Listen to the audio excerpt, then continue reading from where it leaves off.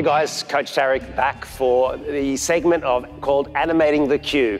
And in this particular section, I want to cover off the dead clean with the kettlebell, but also the traditional clean, okay? Because the outcomes are a little different and sometimes we get confused about the movement itself. So the first one I want to cover is the dead clean. Some of you may have heard of this analogy of zipping the jacket. Now, I always use this, is that when we zip a jacket, where is the position of the hand? So I always want to make sure that the client is observing specifically this concept of the zipping, okay, in the up phase. So again, remember that there's a series of different neural feedback loops that are created. Number one is there's a visual feedback loop, the client's watching you. Number two, there's an auditory feedback loop. So that's why we don't want to load them with too much, because the feedback loops may become negative, not positive. So here's the start position. Okay, I want you to get just under that kettlebell, again, referencing the implement. And I want you to imagine zipping powerfully up that kettlebell, zipping the kettlebell toward me, okay, toward the body. So you can sometimes use an external, internal reference, which is great, but again, we want to focus more on the external. Here, the zip.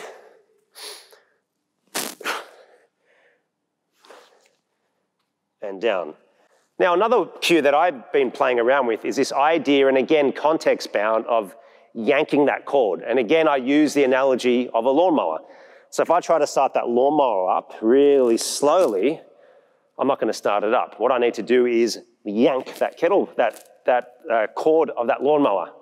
So that's what it's akin to here. So I want you to yank the cord of that lawnmower. Again, context bound.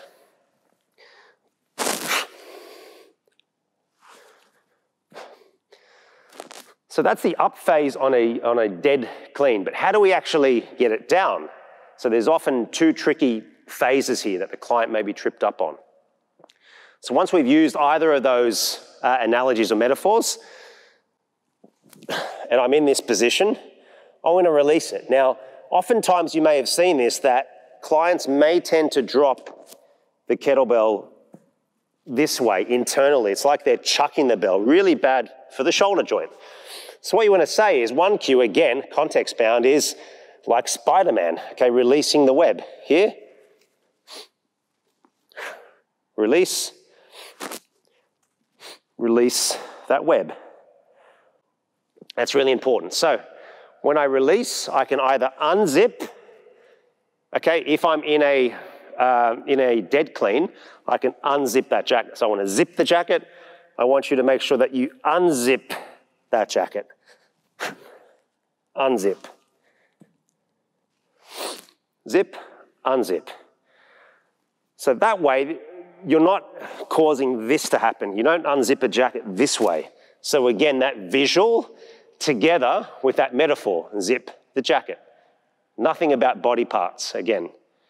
Now, if I change the trajectory of this clean, we now have a difference here of the kettlebell clean, traditional, versus the dead clean.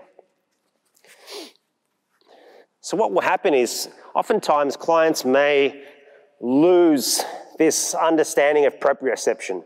Where's the bell in relation to them? Where are they in relation to their space?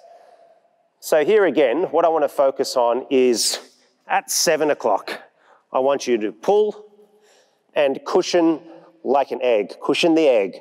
Cushion the egg. Here, if I come too hard, I'm going to break that egg.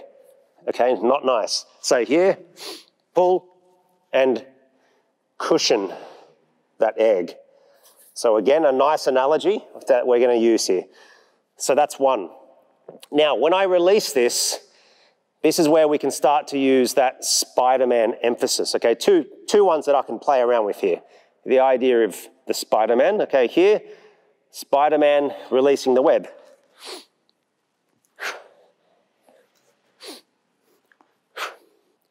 Or the other one is passing the dish as if you're a waiter.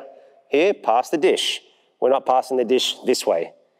Pass the dish. That's spilling the dish.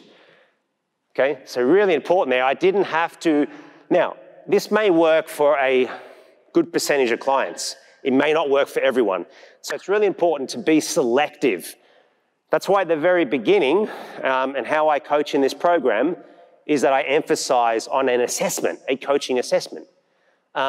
We always forget about the fact that we might be coaching other facets. We might be looking at assessing physiological parameters, which is all very good, but how about understanding from an assessment perspective how we can coach the client through these cues. So I hope you enjoyed that one and that your kettlebell cleans, both the dead and the traditional for your clients, may become a lot smoother. Thanks for watching.